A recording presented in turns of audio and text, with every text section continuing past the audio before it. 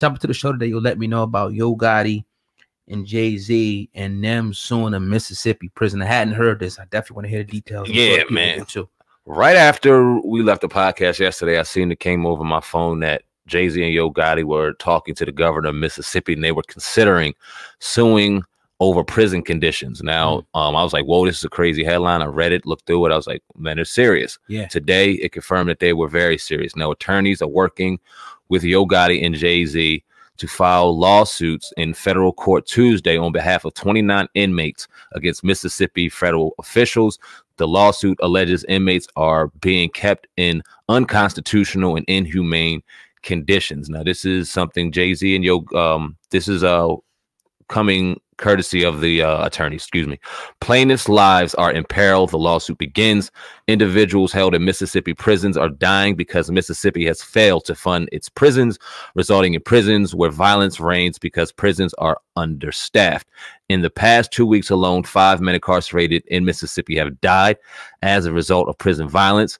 These deaths are a result of Mississippi's utter disregard for the people it has incarcerated and their constitutional rights. There's also a video involved in that. I'll maybe able to play that once we go through our commentary. I want to make sure it's clear. I didn't get to listen to it yet, but a recent outbreak of deadly violence that has left 5 inmates dead and an unknown number of others wounds have thrown the brutal conditions at Mississippi prisons into the national spotlight. The Mississippi Department of Corrections has said the violence is gang-related. Prisoners' rights advocates say long-running systematic problems with over-incarceration and underfunding of the prison system created an environment that breeds violence. Lastly, the federal lawsuit was filed against the MDOC Commissioner Pelicia E, who is stepping down this week for a job in the private sector, and the superintendent of the Mississippi State Penitentiary at Packman, Marshall Turner. Oh God, what you think of this, man? I'm gonna start off by saying this. First of all, it's a great thing to see this, and oftentimes people in the prison system, they kind of get, forgot about. People got this stigma and ideology that, okay, they did the crime, throw them away. I don't care how the prison is. I don't care if it's hot, it's cold. They did a crime, so they get thrown away. They get forgot about. I mean, this is a sort of a godsend to have somebody, rappers, using their time, money, and resources, to try to address the forgotten about people, to try to get them some help. I mean, it's something that you see only in movies, you know what I mean? So, it's a start. Obviously, we had a lot of different conversations. We went back and forth about Jay-Z. We don't agree with everything that he does, but we do agree with what he's trying to do in the prison system. We agreed 100% over here that, we salute him, and moving forward with his, criminal justice initiative that he has, trying to get laws changed, now taking a step to sue the prisons. Because they always say, like, the only thing they're going to understand is large number of people, and money, what I mean, and legality. So they'll keep going, and they don't care because it's profitable, and, throw them some food, put them in a hole, fuck them. That's the whole ideology. But now you got people that are big wigs, billionaires and millionaires now saying, all right, nah, we're going to step in and get some remedy for these people and get the law and take this thing to court. Now things begin to start changing. You know what I mean? So it's a lot of ways you can go about this, but I'd say 100% that I salute that. I don't know all the facts, obviously what you read, but the gesture right now, I think, is 100% genuine. Only you could do is salute something like that, Sam, man. Yeah, it's scary as hell when you think about it. When you think about the amount of black males and males of color who sit behind prison walls for nonviolent crimes, and like you elaborated to, and especially when we out here in the civilian world, when we hear somebody go to prison, we automatically throw them away like they're a piece of meat, assuming that they're one way, assuming that they're all the same way, and they're in prison for a reason. They don't deserve human rights, where, if I was not mistaken, it claims that the 8th Amendment, which prohibits cruel and unusual punishment, is violated when prison officials fail to protect against prison-related violence and when prison conditions fail to meet basic human needs. That's in the amendments. Yet, when you can look and listen to prison stories all throughout this country, whether it be in the county, whether it be a federal prison, obviously there's levels to certain wherever you're at, and these stories happen all the time. we see these kind of occurrences happening all the time. We see stories. I've seen plenty of stories back in 2019 of people looking for their family members or loved ones who happen to be inmates that they haven't heard from in a while. We're in a fight, we're in the infirmary, and now not seen or heard from again. That would scare me to death. And to think that either one, it's a nonviolent crime, or two, they in there for the sole purpose of a quota being met and didn't really do anything wrong to begin with. When you talk about rappers like whoever's out there, in particular Yo Gotti and Jay-Z, giving hope to the hopeless and voice to the voiceless, how can you not salute this? These are people that are putting their money where their mouth is. They don't have to think about these men sitting in these conditions, obviously racially driven and motivated in a state like Mississippi where it's synonymous for the shit.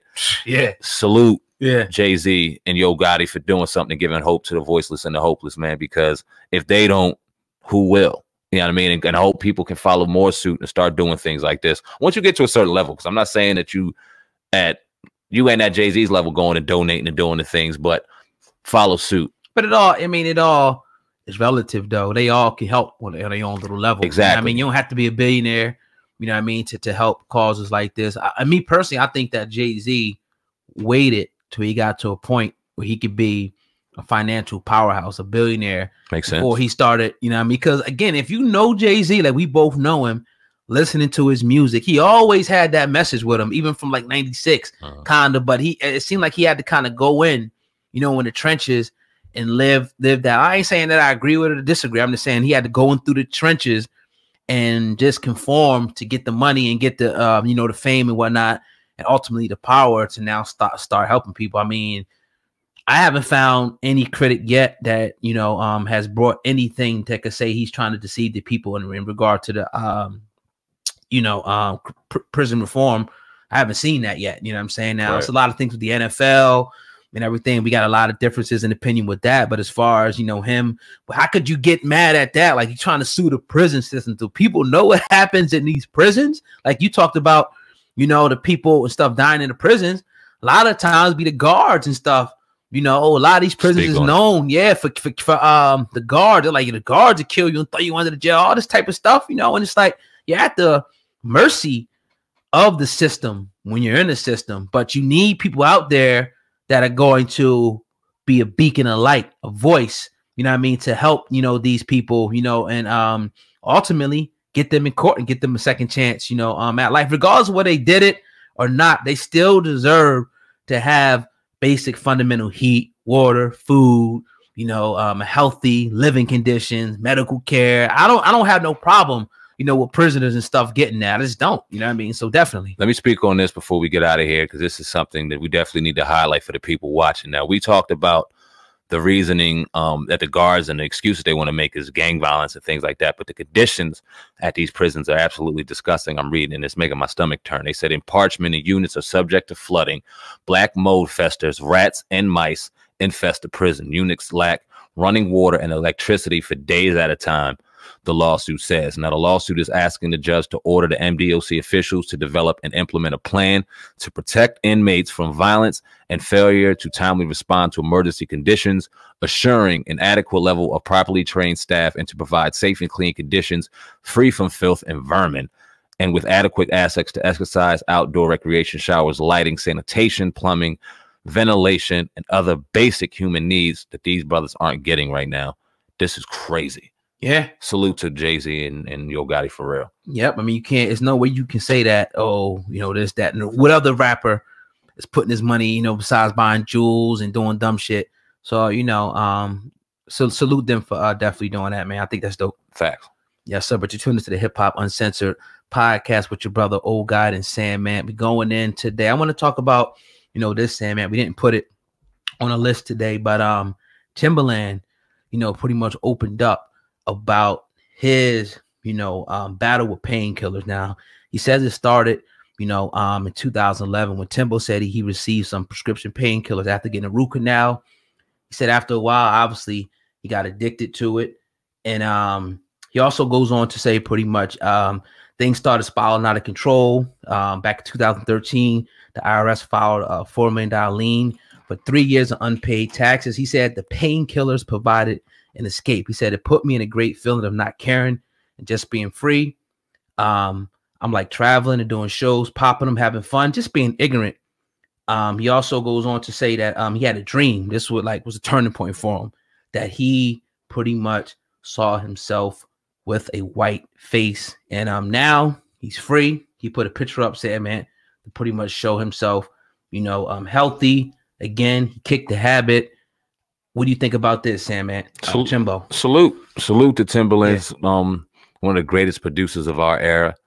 Obviously, we didn't get to know our people that we looked up to and idolized the way the generation now get to see their people right in front of us. Because I'm sure if we had technology the way it is now, we would see some of these rocky roads throughout the journeys that we're getting to learn now. Yeah, but we didn't get to see that. We didn't get to see the rock star life. We just got to see the great music. We got to see the production of Missy Elliott, Aaliyah, Genuine, him being a genius, just with Jay-Z or other of our greatest rappers that we know and love today. Exactly. Didn't know the stuff behind it. Now we've seen athletes, we've seen rappers, we've seen plenty of people speak on their road to addiction, in particular with painkillers. Some of they break a ligament or something, got to start taking them. Before you know it, they own them, chewing them every day, and it's a way of life. Or a simple tooth root canal. You getting caught up, and now you in a lifestyle where, okay, this is parallel to me creating. Oh, this is dope. Oh, you start finding similarities between the drug and what you actually do. And oh yeah, then it also happens to numb pain. Let me rock with these joints. And it's very convenient that they're so easily accessible in the culture and the game that I'm in. Yeah. It's a recipe for disaster. It's not surprising that that he fell under this. I'm sure a lot of other of our greats have. Salute to his testimony, and I'm glad he's doing better. Yeah, he also went on to say, and this is the part, like I said, when the rappers, when they glorify it and the people, they never kind of give you the dark side of it. Now he goes on to say, but the withdrawal was brutal. It took nearly 2 weeks. He said, one of the toughest things I've been through in my life. He goes on to say, the only thing that got me through it was my kids, my girl, and the help of God keeping me in my mind still. He's still working at it. Obviously, looked great. I mean, it was time he blew up. Somebody, this article here, they put like a side-by-side picture, man. It's like a huge contrast from where you know how Timbo used to look back in the day. Yep. But yeah. And like you say, sometimes people, no matter how you get on it, whether the doctors give it to you, find it in the street, it becomes a dependency, and it's not as easy as people think just to drop it. So for him to be able to do that, he had a death wish. I mean, that's just like, anybody else. Like if you, at some point, you're going to keep taking too much of it and it's going to kill you because it's never going to be enough, to feed that habit. So a miracle. I always tell people a story. It was a guy that I know, I used to converse with. We don't converse no more, but he talks about how he was on crack for 15 years, and he actually kicked the habit. How many crackheads actually kicked the habit? So I was like, that's really, we used to like make fun of him back in the day, but I could regret it because it's like, yo, that's the first thing you're going to say, like somebody was knowing you a crackhead, but he overcame that, man. And really that's inspirational. It should be inspiration for people like you can do it too. It ain't going to be easy. Like you said, anything that's worth having is never going to be easy. That road is never easy. It's never easy. When you're going for something, like you said, you ain't going to just have that body. You got to put that fucking work in. Period. So, shout out to Timbo. And I'm glad that he's coming out and he's giving his truth. And we talked about it with a Lil Wayne and the things that he deals with and the inspiration and the lessons that he would give to other people if he kind of put on public light some of the things that he was going through. And I hate to throw his name out there like that, but any rapper that's going through what they're going through, they publicize everything else. If they wouldn't publicize some of the demons and how they were going through it, I think it would change the perspective of a lot of the young rappers that we're seeing passing away now to things that they thought was cool, caught up in the culture. Now they are dependent and addicted to it from even starting it to begin with or going through that road of kicking it to have it themselves. And my man, Moneybagg Yo, he was on the Breakfast Club. And he was talking. You seen the interview yet? I didn't. Okay, well, anyway, he was talking about he was drinking lean, and he was sluggish and everything. And it was like Angela, he actually did a great job because she was really pressing. Like, so you still want to rap about it? And she was even asking about, despite that it teaches kids that, or influences kids, to do it. She asked some real good questions on that interview. But he was pretty much saying, I want your opinion on this. Like, it's the reality of what's going on. Like, yeah, I can rap about that, but they still want to do it. So I'm clean. I'm moving forward. What do you think about that? Like, he pretty much saying, like, if he told them not to do it, they still want to do it. Yeah, maybe you in particular, this one particular case, you may not be able to stop, but you and Rich the Kid and Roddy Rich and whoever else the young culture is out here, that's the voice of the young. If they all started doing it, then yeah, hell yeah, it'll be some change. It's 100% it'd be some change. Right. But that's still a young man. He's still going and living his life and going through his growth, and he may not see that yet. It's a whole different set of eyes at 25 than it is at 35.